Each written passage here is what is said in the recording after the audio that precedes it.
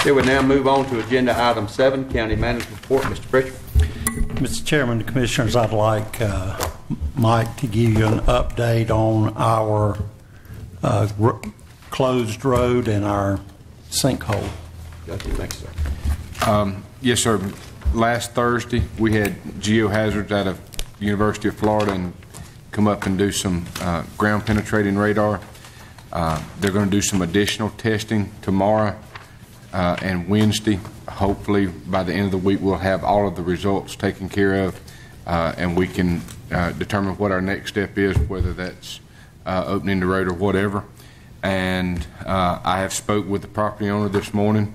The sinkhole is still plugged. Whatever has got it plugged it is still plugged. It is still filling up with water, the groundwater that's seeping in. So that's a good thing. I guess, however, the bad thing is it's still sloughing off on the sides, and so he said that just about all the way around that it is continuing to slough off. So we'll hopefully know more this week. Do you have that road blockage secure where people aren't moving barriers and stuff? Yeah, they won't move these. There's concrete barrier walls out there now. I don't believe they can move them. Okay. Not without an excavator. Good deal. We still would encourage folks to please do not go out to this area. It is still considered unstable at this time, so we still need to take precautions about going out there. I know it's something that a lot of folks want to see, but keep in mind that the actual sinkhole, the visible part of it, is on private property. So we need to be very, very cautious of that and not get into a situation of trespassing on private property just to take a look at what's going on right now. Of course, the concern from the county commissions is certainly public safety. Also from the standpoint of how long we'll be involved with the road closure of the Shiloh Road. Shiloh Road is, to me, is a major feeder corridor coming into Valdosta, and so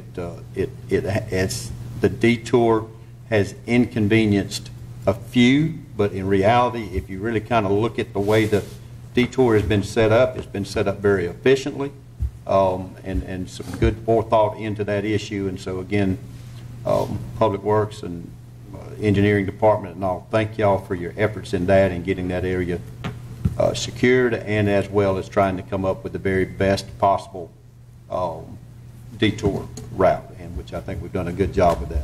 I just wanted to thank Mike as well, and I wanted to possibly suggest that geological study that we was encouraged to possibly look at last year. I think it was because we had one sinkhole several months back, and then you had the James Road issue, and just to see if it's a pattern of something going on, I guess, in that general region. I heard people say something about an underground river over there. I don't know.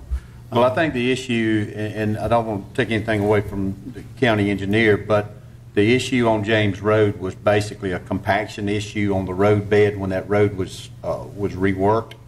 That was the actual issue there. It wasn't considered a sinkhole. However, we did have one sinkhole in that general area probably 5 years ago out on Snake Nation Road, where the efforts were to work with the sinkhole, and however that became very clear that that wasn't going to be possible, and so the road had to be routed around. The same concerns are being thought through with the Shiloh Road issue. We certainly don't want to open up Shiloh Road to the citizens out there and to traffic coming across it, and then all of a sudden we no longer have a Shiloh Road. We have a hole in the middle of it. So that's the reason for the additional study and the ground penetrating radar and those issues that they'll be looking at. And then I'm sure then at that point we'll have an opportunity to analyze all that information and then make a good decision on what we're going to do as we move forward. But right now, the concern is with the safety of the citizens of Lowndes County, and we want to make sure that they understand that that is currently an unsafe situation out there, and they need to avoid that if possible. Take the detour routes. Anything else? Are there any other issues out there, Mr. Fletcher, like beavers? There's a couple of beaver holes going into the side of the dam, which are not of any really concern or caution to us. There's the one area in the bottom of the ditch that is of a concern to us. They're going to be doing some additional testing in that area tomorrow.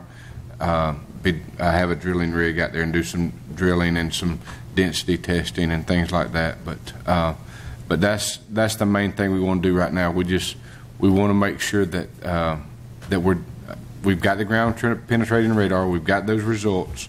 But we just want to confirm a few things with the drilling rig and do some density testing and make sure there are no issues that we can't see right now. Thank you, Mr. Fletcher. Any other questions? Okay. Hearing none, I entertain a motion to adjourn. So moved.